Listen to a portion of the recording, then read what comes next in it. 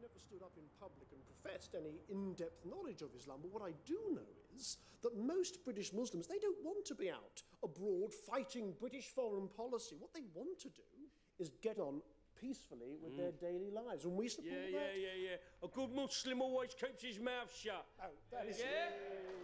You're surprised kids are going off to training camps? That is not what I So have said. why are kids going off to training camps? Right, well, first off, I object to the term training camps. You just used it. No, I did not.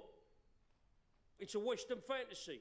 You people think of Muslims running around the mountains with guns and bombs. Yeah, that'd suit you down to the ground, wouldn't it?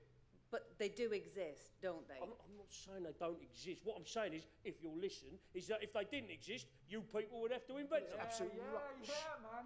Yeah. Man, this whole debate is twisted, We'll take man. questions later, please. No, man. You think we're all bombers, don't you? That is absolutely... No. When you look at someone like me, you think bomber, right? Yeah, you do. That is not the case. So why shouldn't I be a bomber if you treat me like one? Mashallah, brother. Yeah, mashallah. Yeah. And the mujahideen, and I'm making a scene. Now you're gonna feel what the boom boom means. It's like Tupac said, when I die, I am not dead. We are the martyrs, you're just smashed tomatoes. Allahu Akbar! Mashallah, brother. Oh, what, man? Come on. What? Just because I'm Muslim, you thought it was real? Oh, here they come. Don't be excuses, Mr.